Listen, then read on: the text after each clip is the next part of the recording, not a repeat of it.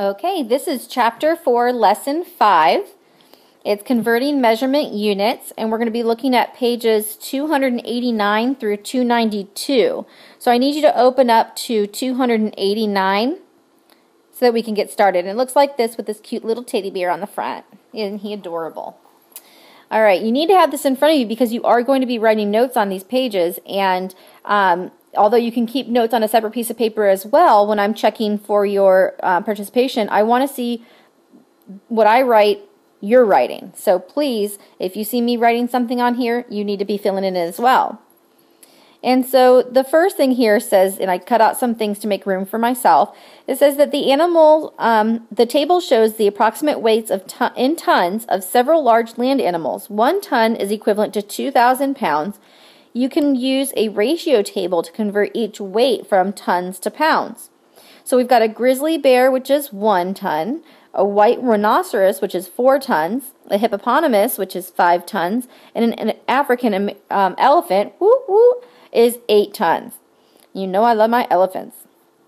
Complete the ratio table. The first 2 ratios are done for you. To produce equivalent ratios, multiply the quantities in each row by the same number. So you see that the first one that they did already for us, 1 ton is equivalent to 2,000 pounds. And we have that right here in the story, that 1 ton is equivalent to 2,000 pounds. So obviously, if something is 4 tons, we're going to multiply 4 times 2,000 pounds, and we're going to know that it's 8,000 pounds. So something that's 4 tons, like this white rhinoceros here, would be 8,000 pounds. So now we're going to figure out what it would be for the hippopotamus and the African elephant. And so I'd like for you on your own to tell me what 5 tons would be in pounds and what 8 tons would be in pounds. So go ahead and pause now. All right, well, what you should have is that for 5 tons, it's going to be 10,000 pounds. Sorry, it's not writing very well. And that for 8 tons, we're talking about 16,000 pounds. So all we did was take the quantity, which is 8 times 2,000, and we get 16,000 pounds. So my beautiful African elephant is 16,000 pounds. Holy moly. Now the next thing it says is use the the coordinate plane shown. Graph the ordered pairs, tons and pounds, from the table to the coordinate plane. So it says label the horizontal axis, weight in tons, and label the vertical axis, weight in pounds. Now go ahead and do that, and when you come back I'm going to show you the answers. Pause again. So you should have labeled the bottom of the graph weight in tons. That's the horizontal. I always think of the horizon, you know, oh, the sun comes up and here's the horizon. And then vertical is weight in pounds, and that's the 2,000 through 20,000, which makes sense because if you look at your graph, of course, your pounds are pretty big and your tons are kind of small. Now it says to connect the points and describe the graph. So for 1 ton, we know it's going to be 2,000 pounds. For 4 tons, it's going to be 8,000 pounds. For 5 tons, it's going to be 10,000. Oops, didn't really make it there. 10,000 pounds. And then for 8 tons, it's going to be 16,000 pounds. And if you look and you connect these, well, I didn't do a very good job connecting them, but you get the idea. It should be showing as a straight line because for every 1 pound, or for every 1 ton, there's 2,000 pounds. All right, so let's look at the next page. The next page shows us that when we convert larger units to smaller units, it says to each relationship in the table can be written as a ratio. For example, you know that 1 yard is 3 feet, so that you can use the ratio 3 feet over 1 yard to convert from yards to feet. Like a unit rate, you can use a unit ratio where 1 is the denominator for 1 unit. So if you're going to do the ratio with feet to yards, you're going to have 3 feet on top and 1 yard on the bottom, and that shows a unit ratio since that denominator is a 1. It says dimensional analysis is the process of including units of measurements as factors when you compute. And remember factors, when we are doing ratios and we have factors like 2 times 3 times 4, that kind of thing, we can cross simplify. And so we're going to be doing that as well. We're going to think of those units like they are factors that we can cross simplify. So we'll come back and use this unit of measurement, this conversion rates, in a little bit. So number 1, convert 20 feet to inches. And we know that 1 foot equals 12 inches. So here's our, right here is our conversion that we know. We can get that from our little conversion thing here, that 1 foot is 12 inches. And if we're writing it as a unit ratio, we can write it as 12 inches over 1 foot. Now, the book doesn't go into a lot of details about why it is that we put the foot on the bottom, but I think that's something that we really need to discuss here, that if we are going to be able to cross-simplify units and we only want 1 unit left, then if you look, if you look at this, we want to be able to get rid of feet so that we have inches left. So to be able to do that, to be able to cross-simplify, I have to put my feet on the bottom, and therefore I can cross-simplify. The video that I'm going to have you watch tomorrow night from Greg Schwanbeck, he does a really good job without even talking at all, showing how these go through. So if you'd like to watch that video tonight as well, you certainly can. And then I also have a video on EduCreations that if you go to Canvas, you can find that EduCreations video I did that's about the magic 1 for 4.5 converting rates. So you're welcome to look at that as well. All right. So now that we've crossed out our feet and we just have inches left, we're just going to multiply like normal. We can do 20 times 12 because that's going to be our hamburger on the top. And then 1 times 1 on the bottom is just going to be 1 on the bottom. And so we ultimately get 240 inches is equivalent to 20 feet. And doesn't that make sense? 20 feet, a foot is like the ruler. And there's 12 inches in that ruler. So there's a lot more inches, since there's little, than there are actual in a foot. So the small number is going to be the feet because that's the larger scale item. And then there's going to be a lot more inches because they're the smaller scale item. So A, B, and C are for you to do on your own. Again, remember that you want to cross simplify out the units that are in the same. So make sure that you put the unit that you can cross out on the bottom and that the one that you want to be left with is on top. Go ahead and work on them on your own. Let's see how you do, and when you come back, we'll go over them together. Okay, for A, we've got 36 yards. How many feet? We know that the conversion rate we're going to use is 1 yard equals 3 feet squared. So we're going to need to set up our, what I call the magic 1. It's our conversion rate right here.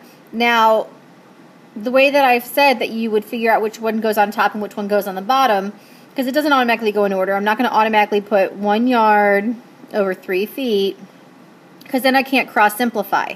So we're not going to do that. Instead, we're going to do 3 feet over 1 yard, and that way we can cross simplify out our yards, and all we have left for units is feet. And that's exactly what we want in the end. So yards are gone, and we're just left with feet. So now I'm going to do 36 times 3, and it would be over 1, which anything over 1 is itself. So I'm going to get rid of the 1 anyway. So 36 times 3, we're going to do 3 times 6 is 18, carry the 1. 108 feet is equivalent to 36 yards. They're the same thing. For B, example B, we've got 3/4 tons times, and then this is where we're going to use our conversion rate. And the conversion rate I'm using to go from tons to pounds is 1 ton is equal to 2,000 pounds, and pounds is abbreviated LBS. So I'm going to need to substitute in so I can cross simplify out my tons, and to be able to do that I need to put my tons on the bottom. So my 1 ton will go on the bottom, and my 2,000 pounds will go on top. That way I can cross simplify out my tons, and all I'm left with for unit rates, units, will be pounds. So now can I cross simplify anything else? Hopefully you see that you can cross simplify 4 and 2,000. 4 goes into 2,000 500 times. 4 goes into 4 one time. So now really what we're doing is 3 times 500, and that's going to be 1,500 pounds. So the answer is 1,500 pounds is equivalent to 3/4 of a ton. Which makes sense. If 2,000 pounds is 1 ton, 3/4 of a pound would be 1,500 pounds. Now with a problem like 1 1/2 quarts times blank, and we're trying to get our unit to become pints, we're going to use the conversion 1 quart is equal to 2 pints. And again, I want my quarts to cross simplify out. So I'm going to put my quarts on the bottom and then my 2 pints on top. Now here's the other thing. We can cross simplify out the quarts, but if you notice we're dealing with 1 1/2. You can change 1 1/2 to 1.5 because that's the same as 1 1/2. Or you can change it to an improper fraction like 3/2. So it's going to be completely up to you which method you'd like to use. Either way, the end result answer will be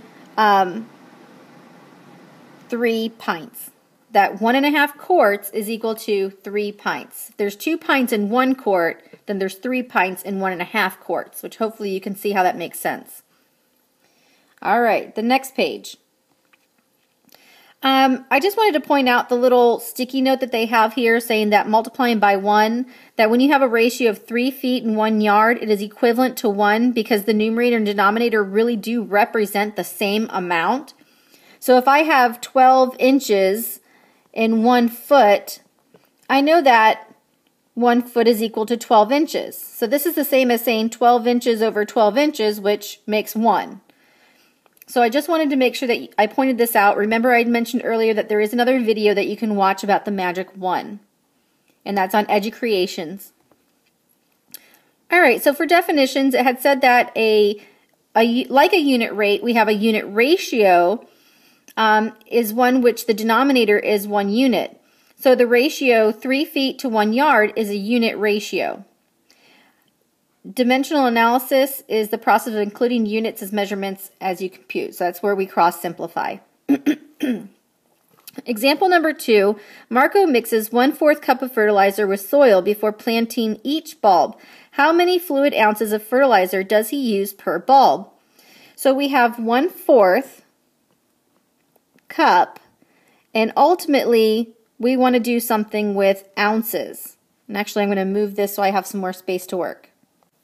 Okay, so we have 1/4 cup times, and this is where we're going to put our magic 1, our unit rate or ratio, and we want to end up with ounces.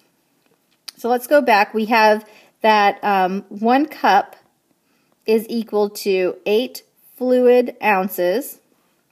And sorry, let me add the fluid there, fluid ounces. And so we need to decide how we're going to set up the 1 cup and 8 fluid ounces. Are we going to make it 8 fluid ounces on top and 1 cup on the bottom, or 1 cup on top and 8 fluid ounces on the bottom? Remember that I said that we want to cross simplify? So we're going to put the 1 cup on the bottom and the 8 fluid ounces on top. And this way we can cross simplify out our cups, and we're left with just fluid ounces. And that's what we want our answer to be in the end anyway.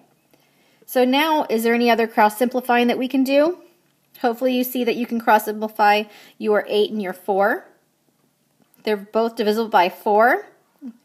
So we now have 1 times 2, and then on the bottom is 1 times 1, which is just going to drop off anyway. So 1/4 cup is the same as 2 fluid ounces. Alright, for example D, I want you to go ahead and solve that on your own, so you need to pause now, and when you come back we'll go over the answers. And to make it more convenient, I've put the conversion rates right here. Alright, so we have 1/8 mile, and we are going to look at what we can get for feet. And we know that 1 mile is equal to 5,280 feet. So I need to set up my magic 1 right over here in my conversion table here. So let's make this 5280 feet on top and 1 mile on the bottom. And I'd like you to think about, why is it that I made that decision? How did I come about deciding that I put miles on the bottom?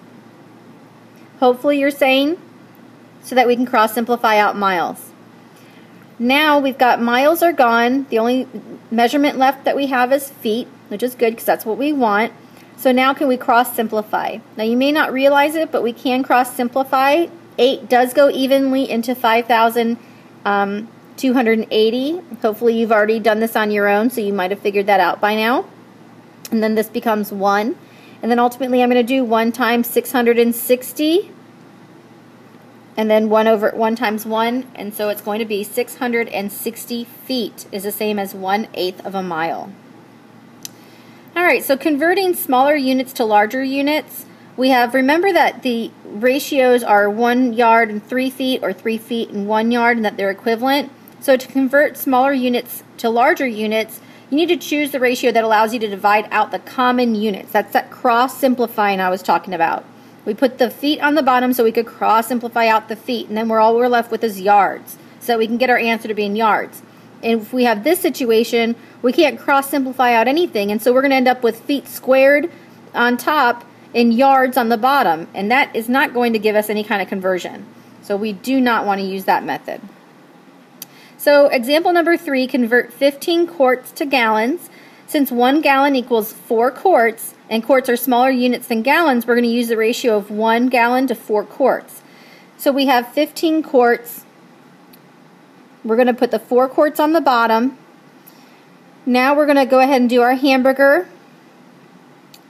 And so that's going to be 15 over 4 gallons. Well, obviously that's not a very good answer. You could do top dog in the doghouse and get the decimal answer, or you could just make this into a mixed number, which would be 3 3/4 gallons. So 3 3/4 gallons is equivalent to 15 quarts.